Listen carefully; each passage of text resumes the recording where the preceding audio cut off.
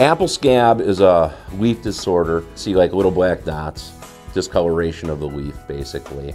It's an aesthetic disease. It really doesn't kill the tree outright, but you want your tree to look good.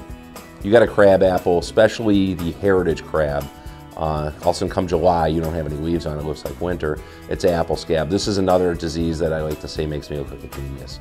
You spray it 3 times, and the reason why we do 3 times in the spring is because we're trying to get you through the rainy season of when that fungus is active. And it all depends on Mother Nature. She tells me what to do. I think in 25 years of doing this, I've only called for a 4th spray like 2 times. That the rain just did not stop. So I was like, okay, we're gonna need another one here. So that's one of those diseases that legally I can't tell you, oh, I can do this 100%. All I tell you is you're gonna notice the difference. You'll actually have leaves on that tree.